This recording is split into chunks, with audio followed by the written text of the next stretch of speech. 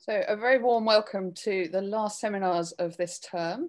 It's a huge pleasure to have Ander Holroyd, who's going to be speaking about matching random points. As usual, if you have any questions, please ask them in the chat, and Alex and I will decide whether to interrupt Ander or to take them at the end. Great, over to you, Ander. Thanks very much. Okay, well, thank you. Lovely to be here. Sorry, it's not in person, but on the other hand, wonderful to see so many people who probably wouldn't be here if it was in person. Right, what's this all about? So let's talk about politics. No, that's a little risky. So in particular, how do you share resources between individuals? And what does it mean to do that fairly? Well, okay, you might say the fairest thing is to just, whatever resource you have, just divide it equally between everyone, so that you can't get fairer than that. But somehow that's not realistic in real life, because the world is uneven, right? So individuals have different locations, different resources that they have already, different abilities, desires, etc. So it's more complicated than that. Nevertheless, you might decide you somehow want to maximize overall happiness, whatever that means. So the sort of question you could consider is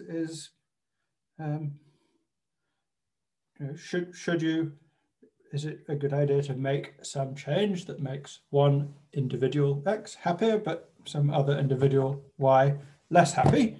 Well, you probably say it's going to depend. Might depend how much happier and how much less happy. So maybe if you're making X much happier, but only inconveniencing Y a little bit as a result, then maybe that sounds like a good change to make. But then maybe it also depends how well off or how happy they were to begin with. So if X was already doing much better than Y, maybe there's less of an argument for making X even happier at Y's expense.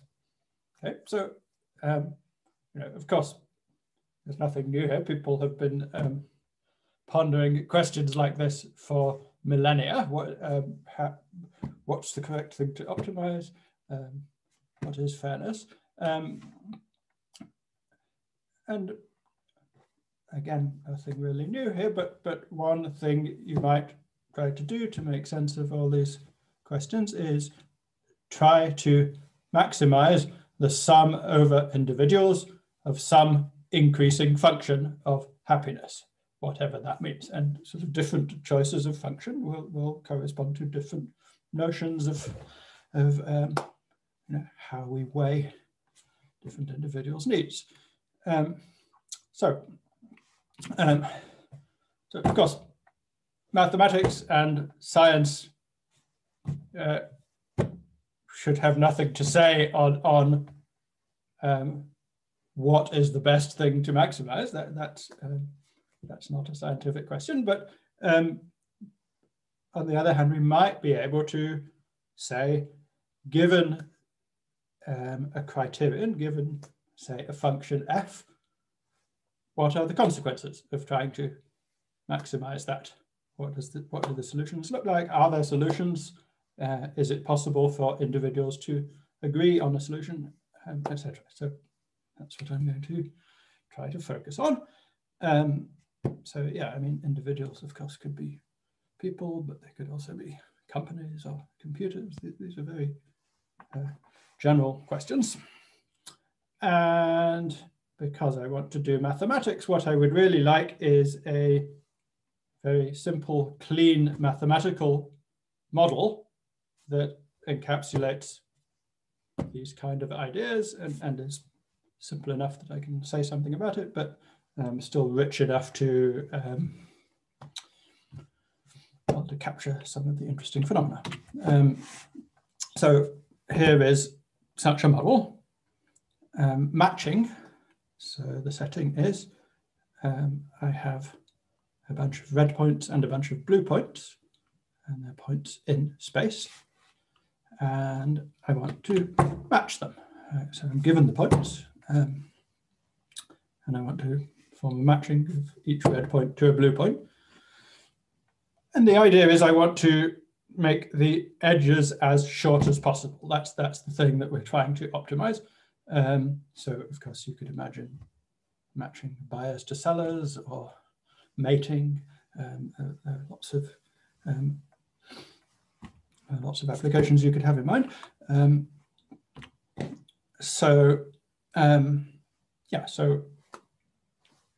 Well, we want to match points as close as possible. So you might say we are given the points and we try to choose a matching that minimizes the sum of, well, some function of the distances between points. And let's take that function to be just a power. So we fix a number gamma, and we try to minimize the sum of the edge lengths to the power gamma.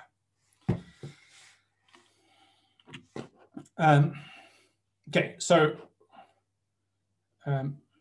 actually people have worked on this sort of question a lot, but what I want to do, which is a little bit unusual, is I want to think about the points themselves as being random and being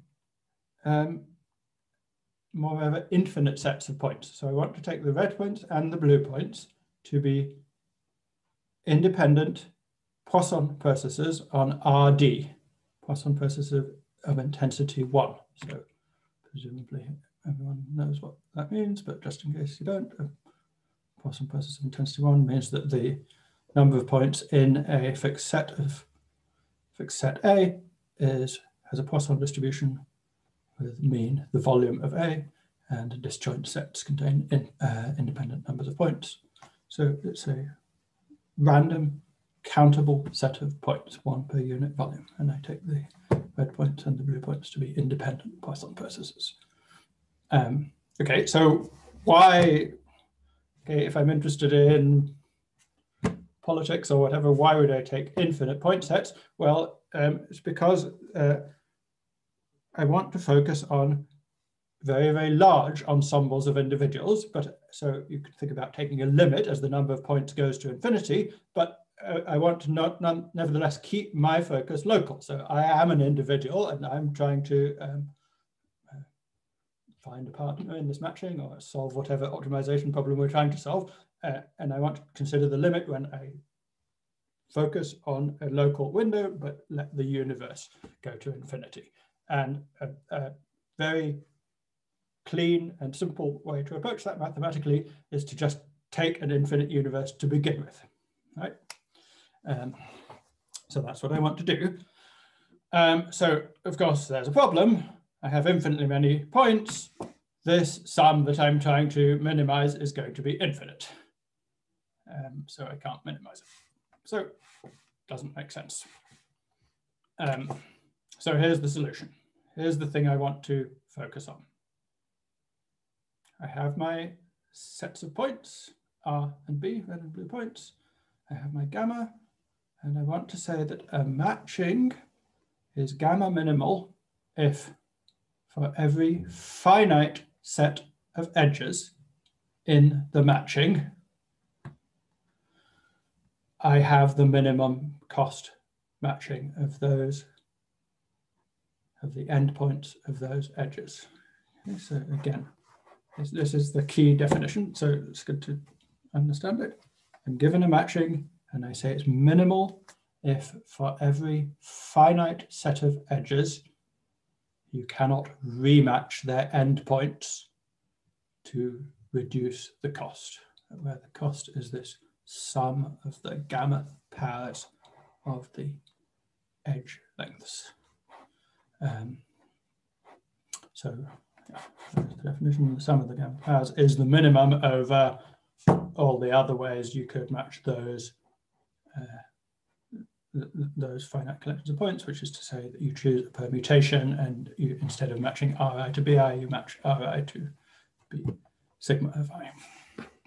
Okay, that's the definition.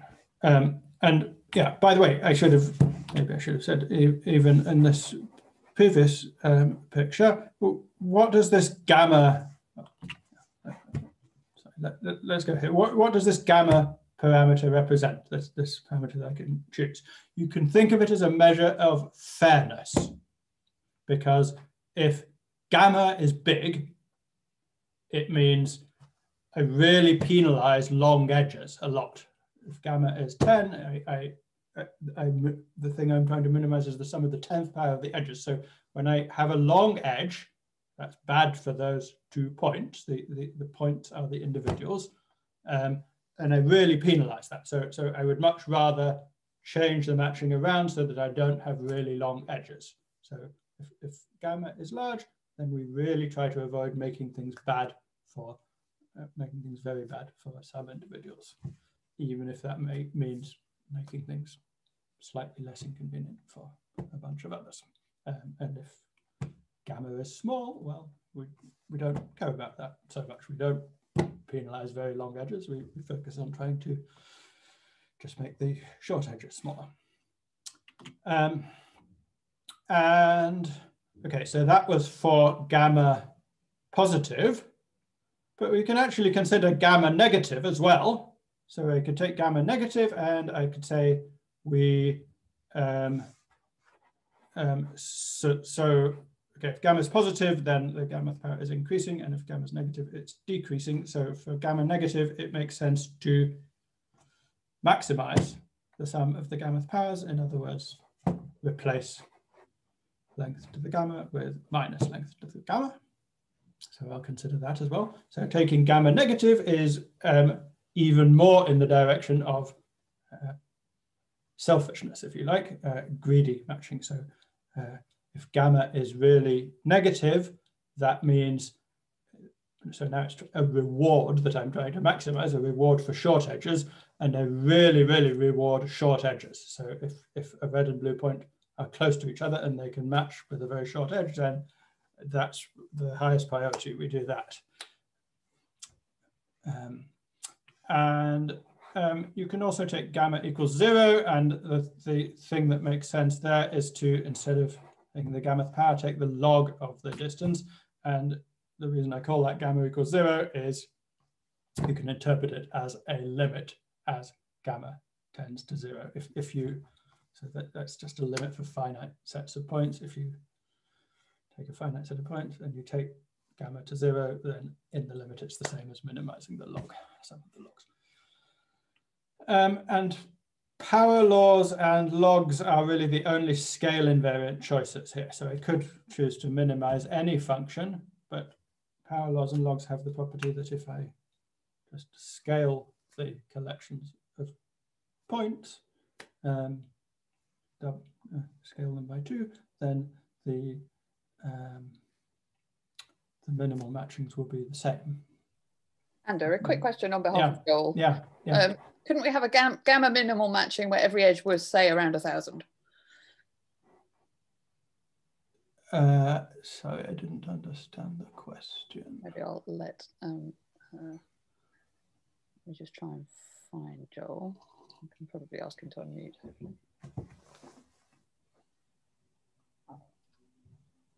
Yes, imagine every edge was exactly 1,000, then that would be gamma minimal. Even though you could have much, much better.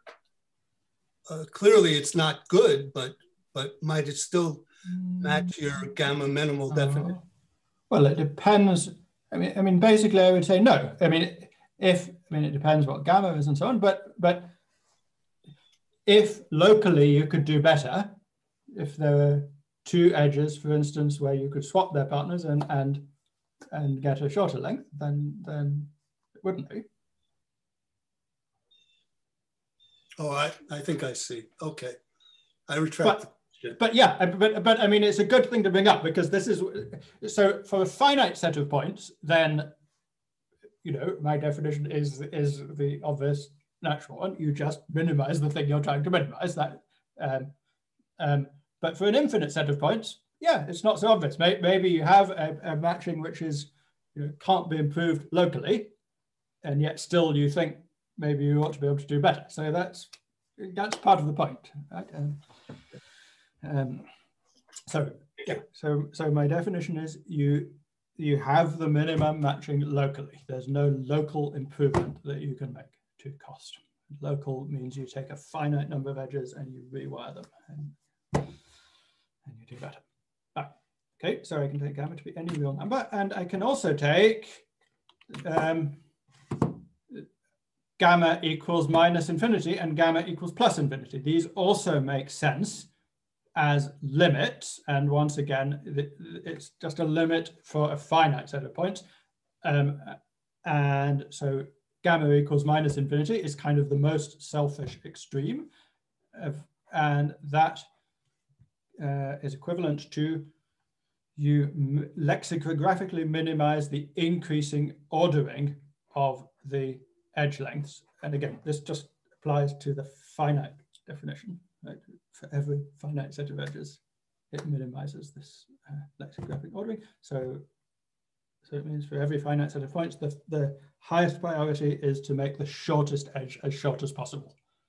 And then once you've done that, you can make the second shortest as short as possible, and so on. And at the other end of the extreme, I have something which I call the altruistic matching, which is also very interesting. You lexicographically minimize the decreasing ordering of the edge lengths. So at least for a finite set of points, your first priority is to make the longest edge as short as possible. And then after you've done that, you make the second longest edge as short as possible.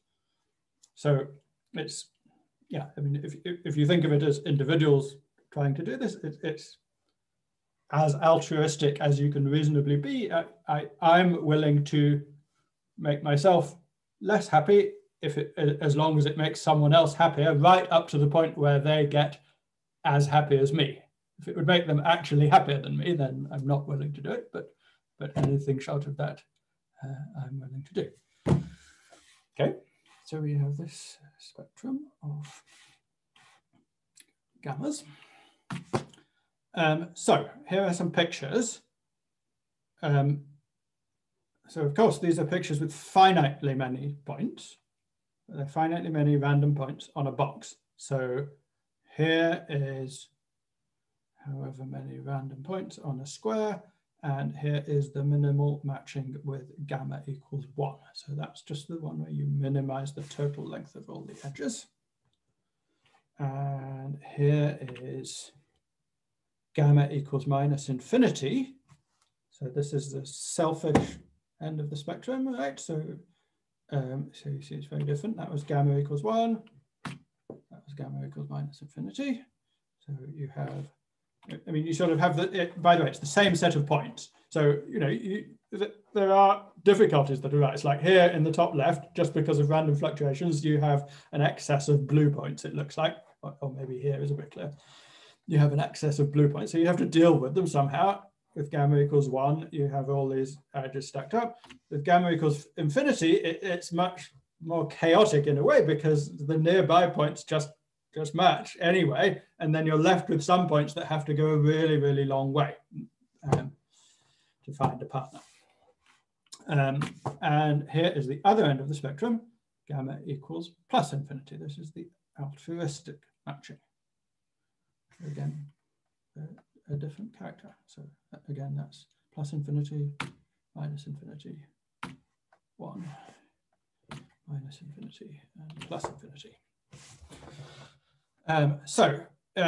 It turns out, of these 3 pictures I just showed you, there is only one of them which is known to extend to the infinite plane. Only one of those 3. You might like to guess which one it is. For the other 2, it's not known whether there's a version on the infinite plane. So what are the questions we might ask? We fix a gamma, we fix a setting and so on. So does a gamma minimal matching even exist?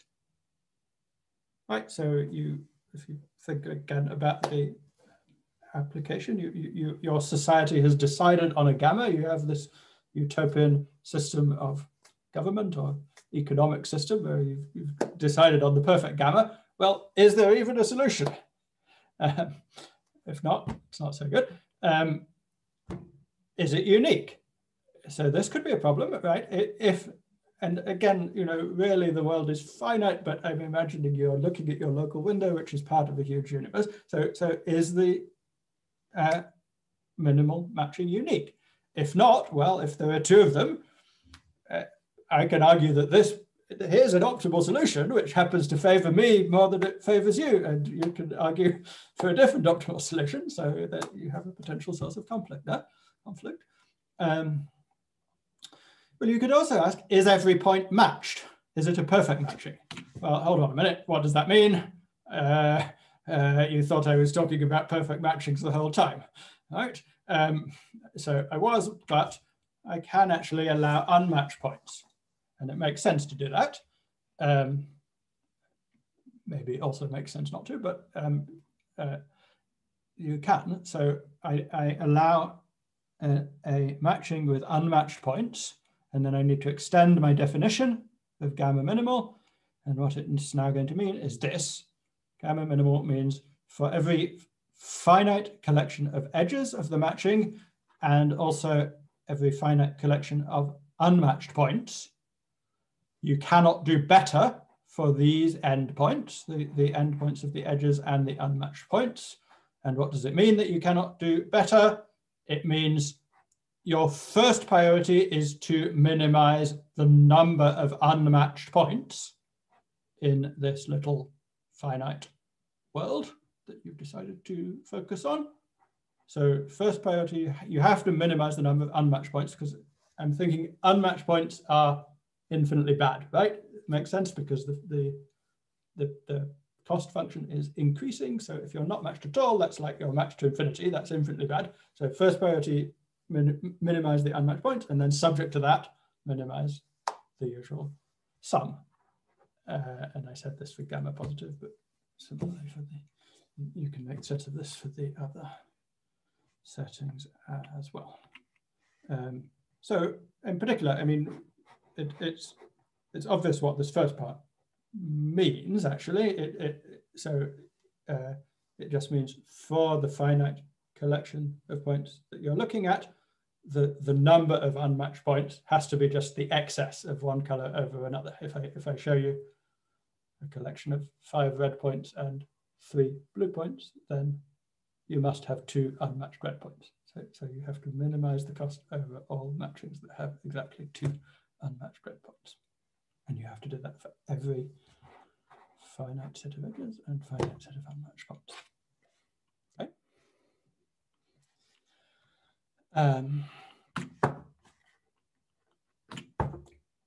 And some more questions you could ask.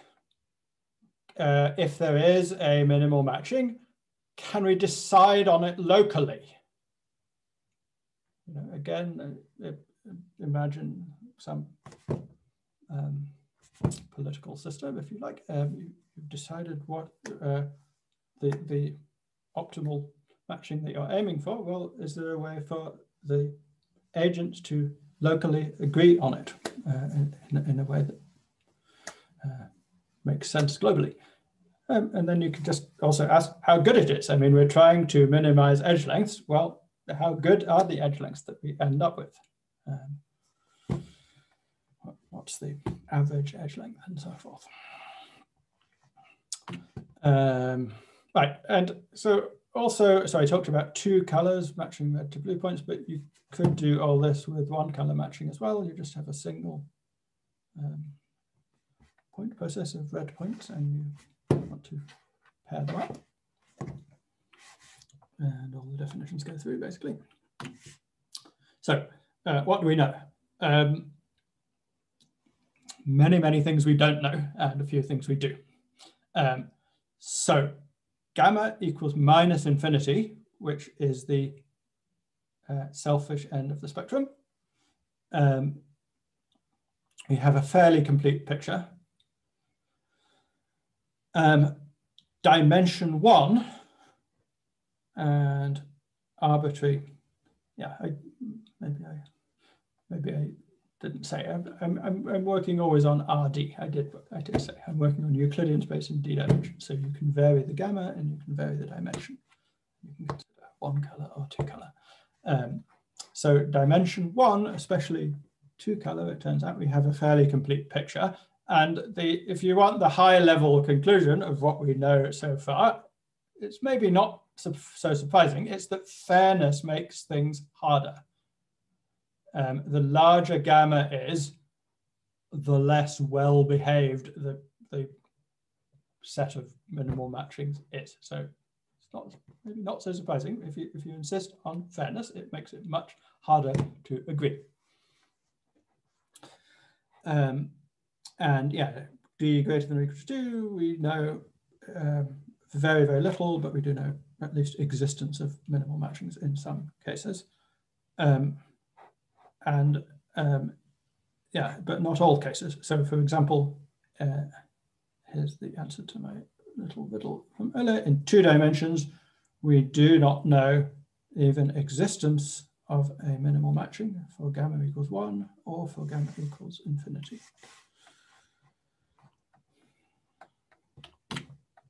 Right, so by the way, Christina, should I go to 10.2 or what? Feel free to go to 5.2 if you want to. Okay. Good.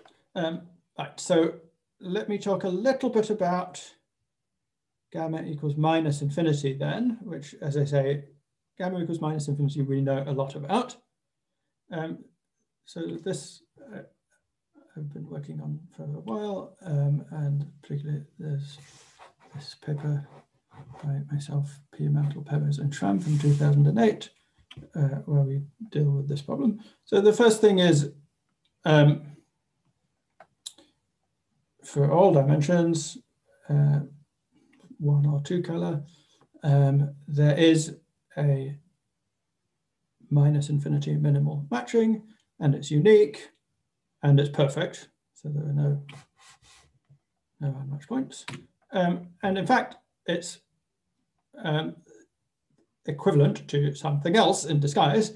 It is the unique stable matching in the sense of Gale and Shapley. So there's this extremely famous paper of Gale and Shapley in 1962, where they define stable matching or stable marriage. And in our context, it means this. Once again, you imagine the points as agents and people, if you like, and each point wants a partner and it prefers that partner to be as close as possible. And we say that the matching is unstable if there exists a pair of points of opposite colors, which would both prefer to be each other, prefer to be matched to each other over what they have currently. What they have is either their current partner or maybe one of them is unmatched even, which would be even worse. Right, so if there's a pair like that, a pair of points that would both prefer to be matched to each other compared with what they have, then you call the matching unstable, and matching is stable if there are no unstable pairs. And this minus infinity minimal matching is precisely the unique stable matching.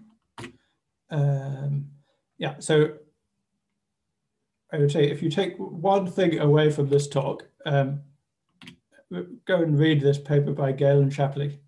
It's an absolute classic. It's lovely. It's got thousands of citations. It's known in economics and computer science very widely. It's only 10 pages or something, very, very friendly and accessible, easy to read. So their original formulation of this problem is you have n girls and n boys, and they want to get paired up into n heterosexual couples, and they have arbitrary preference orders over the other. So each girl has a preference order over the n boys, which could be any ordering, different one for each individual. And their central theorem is there exists a stable matching, a stable set of n heterosexual marriages, and moreover, there's a very nice algorithm for generating it. And yeah, in this setting, the matching is not unique. And moreover, if you change the problem a little bit, if you considered the one color matching or the same-sex marriage problem, what they felt they had to call the roommates problem in 1962, then there may not be a stable matching. And yeah, so the as a result of this work and the work that followed on from it, the 2012 Nobel Memorial Prize in Economics was awarded to Roth and Shapley. Shapley being one of the authors of this. So very beautiful and important piece of mathematics. So in our setting, so how is our setting different? We have an infinite set of points, random infinite set. But on the other hand, the preference order is very special. The preference order is distance. And it turns out many things are easy in this case because there is a simple algorithm to construct the stable matching. And the algorithm is the following. You have your red and blue points. You match all mutually closest red-blue pairs. So you look in the whole of RD and you find a red and a blue point that are mutually closest. So this is the closest red point to this, and this is the closest blue point to this. For every such pair, you just match them simultaneously everywhere, and then you remove them from consideration, and you repeat on the points you have left. Right, so it makes sense, right? Gamma equals minus infinity. We're trying to match. We're trying to get short edges. That's our priority. So if you see a pair that are mutually closest, they have to match. You just can't do better. So that's what we do. We iteratively match mutually closest pairs, and it turns out this. So you just repeat for countably many steps. This matches everything, and it gives you the unique stable matching, unique minus infinity minimal matching. And yeah, so there's a lot that we know about this thing. I'm not going to talk primarily about this matching, but there's a lot that we know about it. For instance, you can look at the matching distance, which is the distance from a typical point to its partner. That's a random variable, and we know that it has power law tails. There's an alpha and a beta, and we know that the betath moment is infinite, but all moments below the alpha is finite. And depending on the setting, either we have matching bounds for alpha and beta, or we don't, but we have bounds anyway. Here's what some of them look like. In specific cases, you can do much better. For instance, in the simplest case of one color stable matching on the line, we now know that the tail of the matching distance decays like, so that should be an R, not an X, it's constant over R. And we know what the constant is. It's something explicit involving Euler's constant. This is work in progress with Tom Eccles and Tom Liggett. I should mention, so Tom Liggett, my co-author on the thing I just mentioned, tragically died earlier this year. Very shocking and tragic. And we were working together on this earlier in the year. So he was certainly very, very active.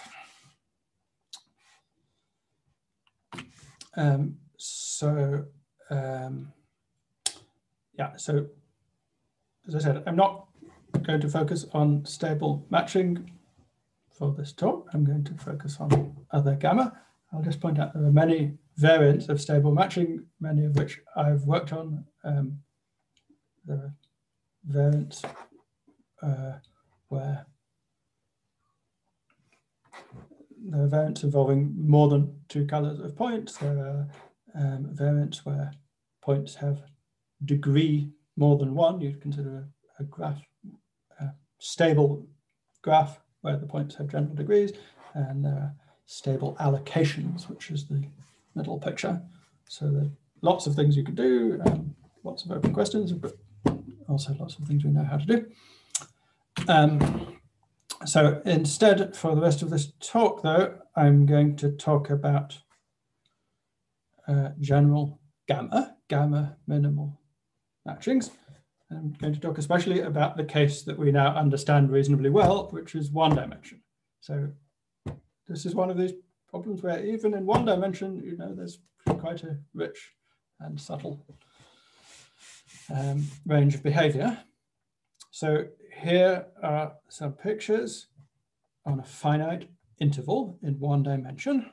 So I have 7 different values of gamma from +3 down to -3, and I have the same set of red and blue points in each case, and the points are drawn as vertical lines, right? So when you see a red vertical line, it means there's a red point there, and it's just the same configuration for each horizontal line.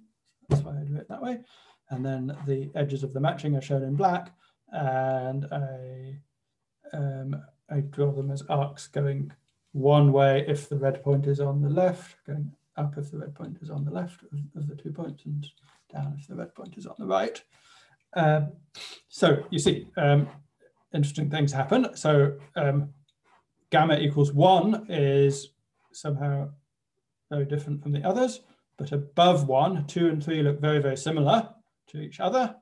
And below 1, all these 4 at the bottom look very, very similar to each other, although not quite identical. And of course, the ones at the top have very different character to the ones at the bottom. And remember, large gamma means we really penalize long edges. So not surprisingly, we have a lot fewer long edges at the top.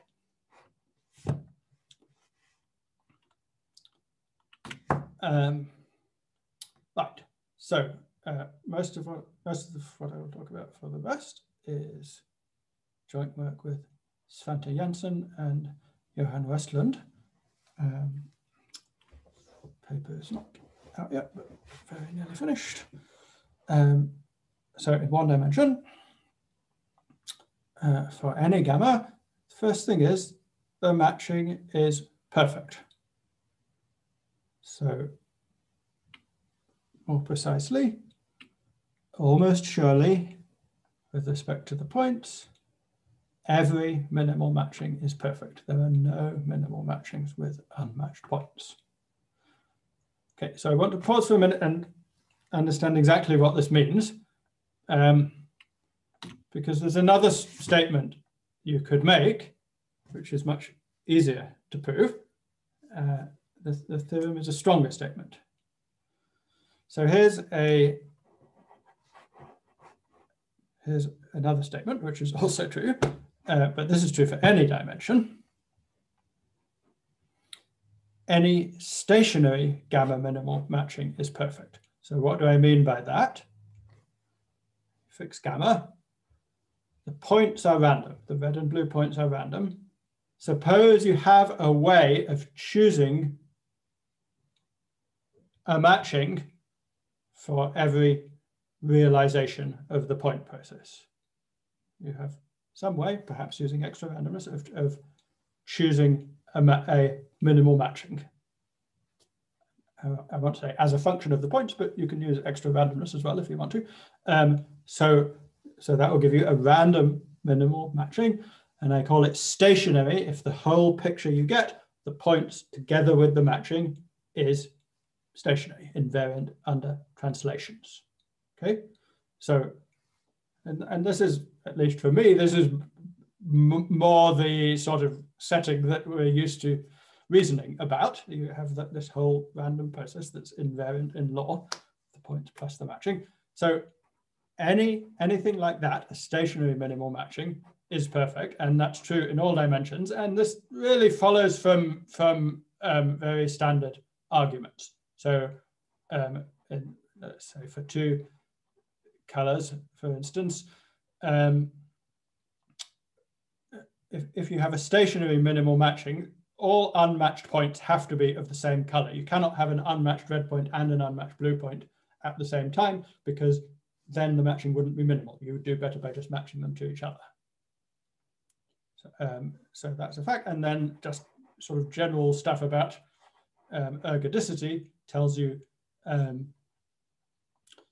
you cannot have any unmatched points. It can't be true that with positive probability you have unmatched red points and no unmatched blue points. So very generic arguments tell you this. So the top statement is saying something stronger. It's really saying stronger, and it's weaker because it's only in one dimension, but the statement is almost surely with respect to the points, you look at the whole set of minimal matchings. Maybe there are none, maybe there's one, maybe there are uncountably many. None of them have unmatched points. So it's really a stronger statement.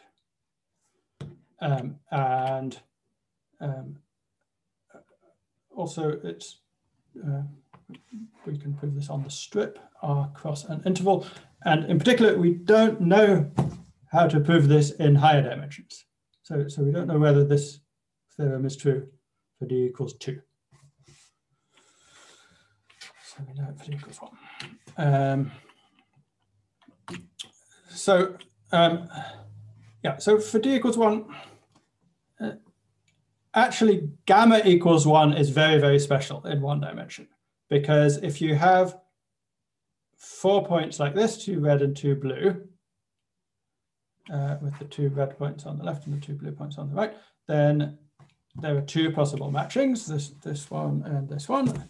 And for gamma equals 1, they have the same cost. Gamma equals 1 means we're trying to minimize the total length, and well, they have the same total length. So for gamma equals 1, there are lots and lots of ties. There are lots of cases where you're just indifferent which matching you choose. And we can actually, to understand what's going on a bit better, we can introduce gamma equals 1 plus and gamma equals 1 minus, which again can be interpreted as limits, as gamma tends to 1 from above and below. And it turns out, if you think about what these limits mean, that means that you always break these ties in the manner of the top guy or the bottom guy. So with that in mind, here's a theorem. So this is dimension 1, 2 colors. Almost surely the set of minimal matchings is as follows. There's kind of a phase transition at gamma equals 1. So for gamma bigger than 1, and even 1 plus as well, there are minimal matchings. In fact, there's precisely a countable family of them. K for k an integer, and there is no stationary matching. So, right, so it's not so good for your social order if that's the case, because okay, there are solutions, but you can't really choose between them. There are infinitely many solutions, and there's no stationary solution. So there's no solution that treats all locations equally, if you like. So that's not so good. On the other hand, and on the bottom line for, I call this subcritical, for gamma less than 1 and not including 1 minus, everything is good in this sense. There is a unique minimal matching for each such gamma, and therefore it's stationary, because right, so you have the points for almost every realization of the points. There's just exactly one matching, so you can choose that matching. It's a function of the points, and there you have a stationary matching right there. And in between, so gamma equals 1. There are uncountably many minimal matchings, maybe not so surprising because we have all these ties, definitely not surprising in fact, and even uncountably many stationary matchings. And then gamma equals 1 minus is interesting. There are sort of 2 plus infinity matchings. There's a countable family, MK, which is not the same as this countable family up here, and 2 others, M infinity and M minus infinity, I call them. And the only stationary matchings are these last 2 and mixtures of them. You can take M plus infinity with probability 1/3 and have one with probability 2/3. And another question you could ask is, call a matching locally finite if so take the origin or any location and ask how many edges cross over it. If that's finite, almost surely for every point, I call the matching locally finite. If it's infinite, I call it locally infinite. So yeah, so in this subcritical regime at the bottom, the unique matching is locally infinite, and up here, each of these are locally finite. So, you know, it's kind of, we do better in a way because we're really making the edges short, and going along with that, there are only finitely many edges crossing over a place. But the downside is there's no way to do it in a stationary way. Whereas if you allow, yeah, in this case, there is. And yeah, in between, like these ones are locally finite, these ones are locally infinite, and so forth. Here's another theorem, going back to the picture that I had in one dimension. Actually, for gamma greater than or equal to 1 plus, the matchings are all the same. So for each gamma, there is a set of matchings, and it's just the same set for each gamma. Gamma equals 2, gamma equals 3. It's just the set of matchings is literally the same. On the other hand, right, so then you sort of have the phase transition point at gamma equals 1, and remember below gamma equals 1, they all looked very similar to each other as well. So here's a statement that we can make. If you take two different gammas and compare the two matchings, then they have finite differences. What does that mean? It means you look at the two matchings and superimpose them on each other, then you get a graph of maximum degree 2. The components of that graph are all finite. Almost surely. And yeah, we can also talk about tail behavior. So in this subcritical case of gamma less than 1, you can talk about the matching distance, which is the length of a typical edge, or the distance from a typical point to its partner. So this has, well, roughly power law decay with power 1/2. So one way to say it is that the alpha moment is finite if and only if alpha is less than 1/2 for all these gammas.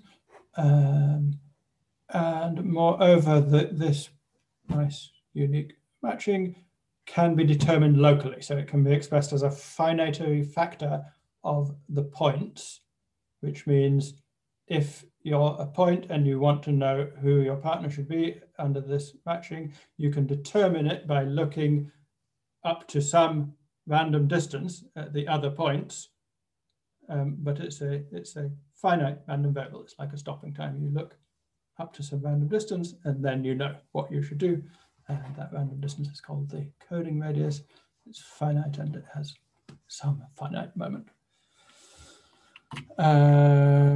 Yeah, so one color, we have one color in one dimension, we have similar results, but we can't quite prove everything. I won't overload you with the information there. And we can say some things about higher dimensions. Principally, what we can say is in some cases, but not all cases, we know at least that there exists a gamma minimal matching.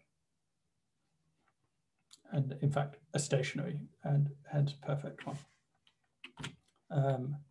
Everything else for high dimensions, we know almost nothing. Uniqueness, perfectness.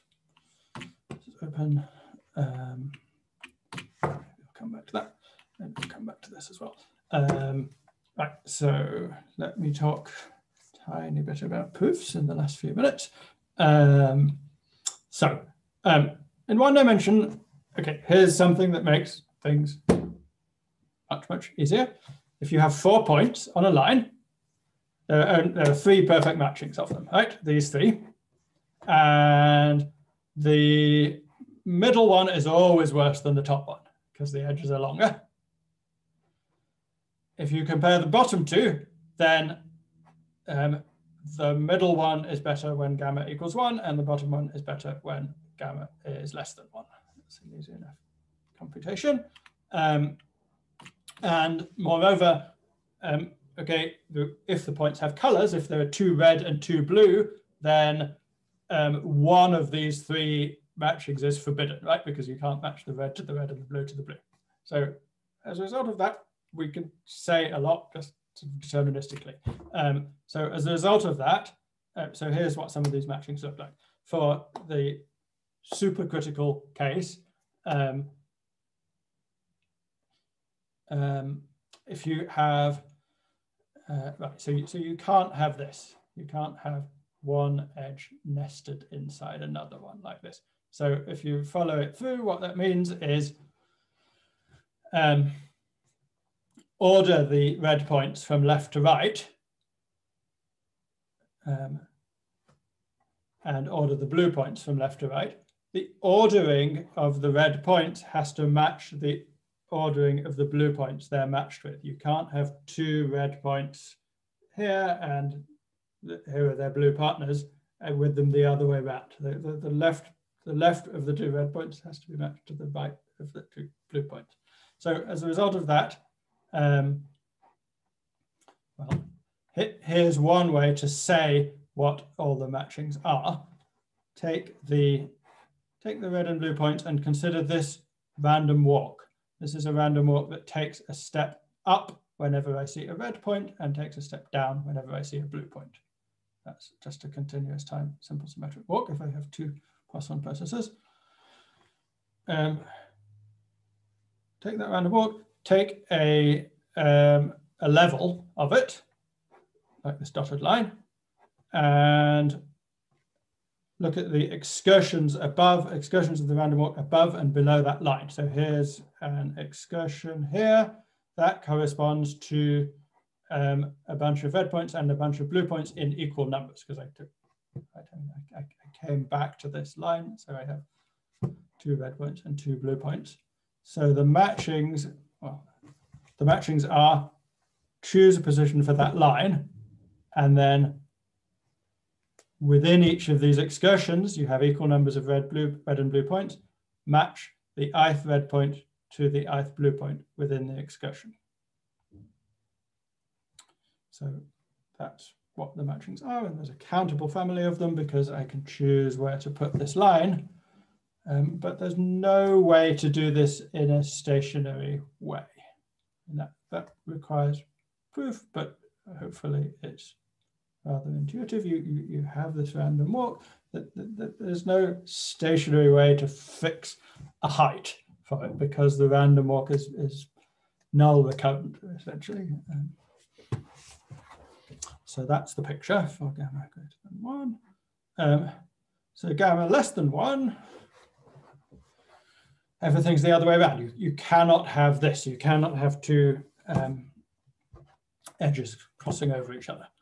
So as a result of that, you can show rather easily that, again, consider the random walk. You must match on the same level of the random walk.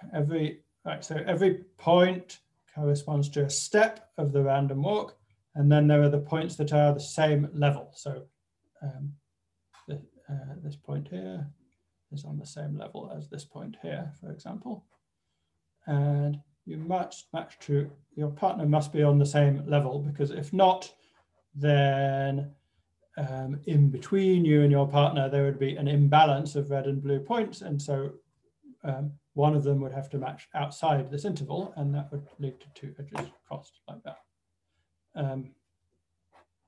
So for instance, I'm kind of running out of time, but for instance, with gamma equals 1 minus, this was this special case where you have, I claimed you have 2 plus infinity matchings. Here's what they are. You again think about the random walk, put a level at some point, pick on a level and put a horizontal line there. For each of the excursions above and below that line, match like this. For every point corresponds to a step of the random walk, and if it's an excursion above the line, go along horizontally from each up step to the next down step that you hit. And that's the point that you match to. Do that for every expression above and for every expression below, do it the other way around. So you can do that with the purple line at any integer height, but there are also two other cases. You can take the purple line all the way up to infinity, which means you do this matching across always this way, or you can take it down to minus infinity. These are the other two.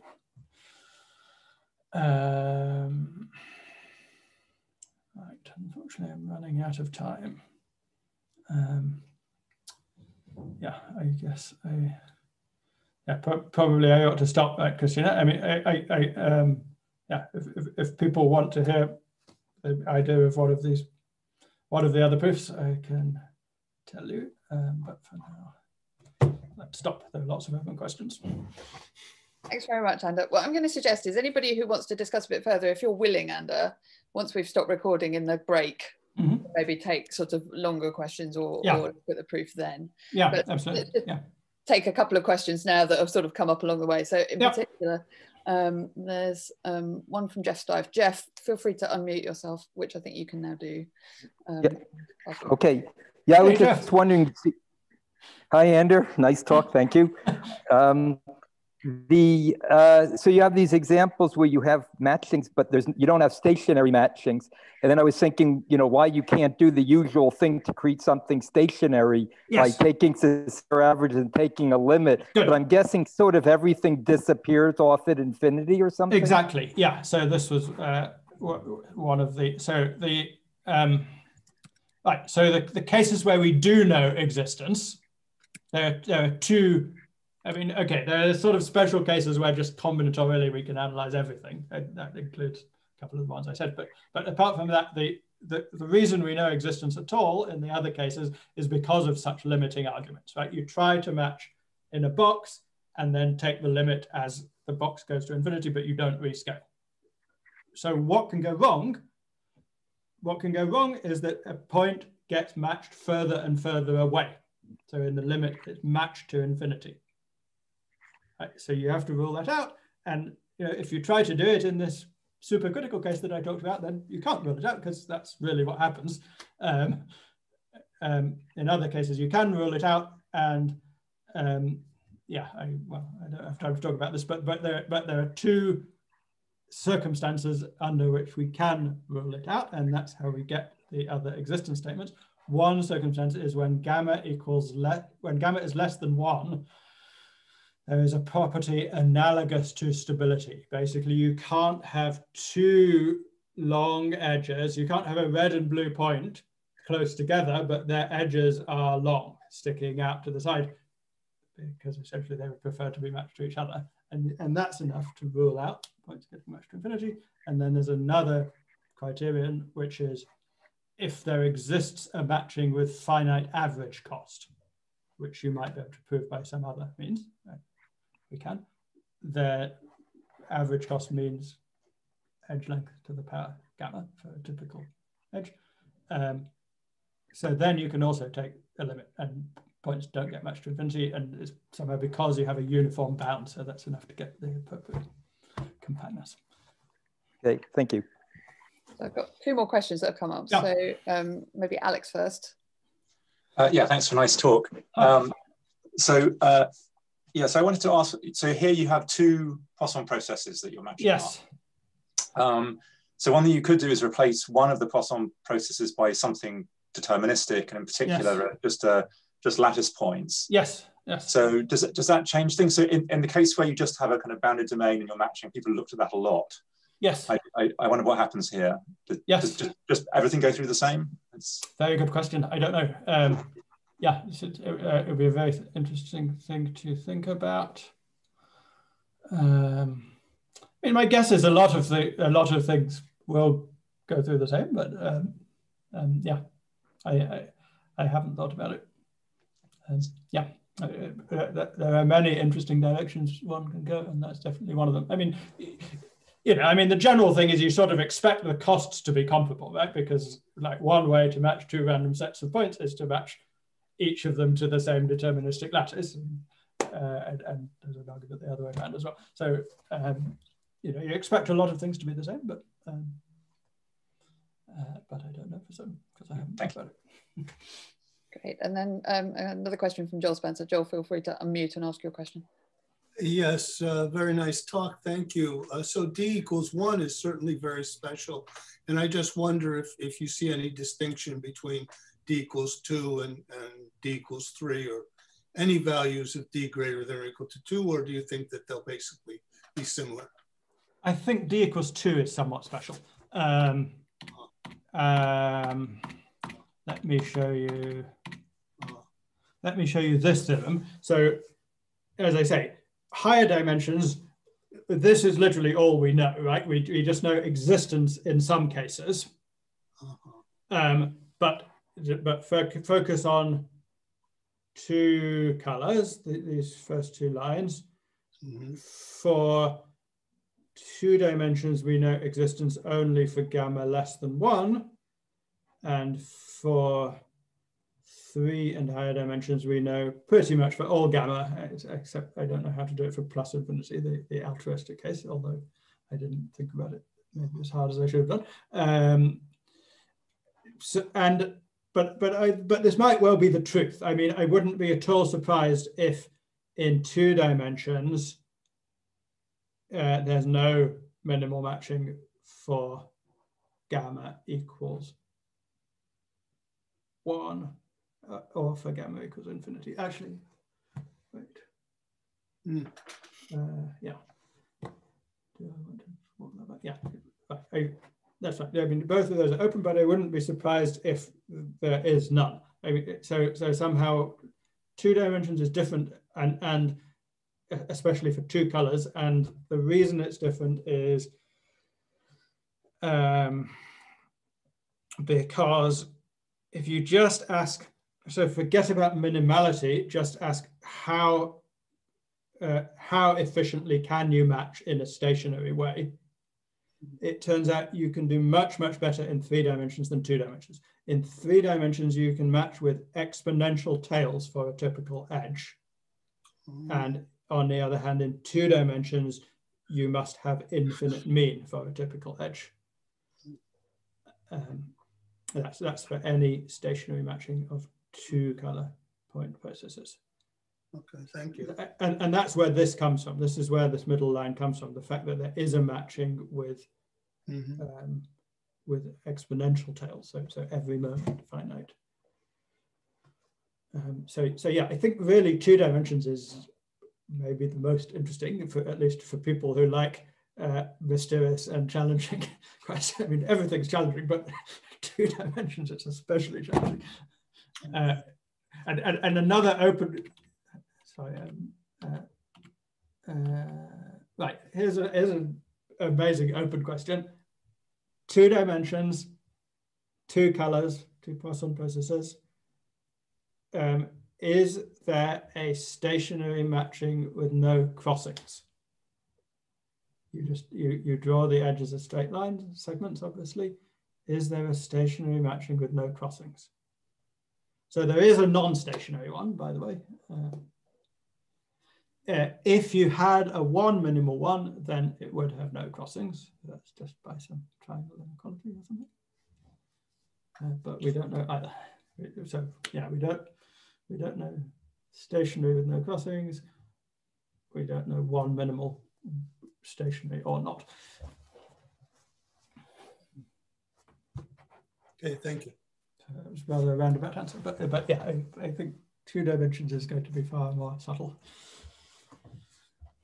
Thanks very much, Ander, for a lovely talk and lots of fascinating questions. What I'm going to suggest is that in a moment I unmute everybody and we give you a round of applause. And then anybody who kind of wants to hang out and discuss a bit more in the gap between the 2 seminars is welcome to do so. Let me just say that we have Gwenaëlle Joret at 3:30. So that gives you an upper bound on how much time there is for sort of chatting in the gap. And of course, anybody who just wants to go and have a coffee, that's obviously absolutely fine. So let me just press stop.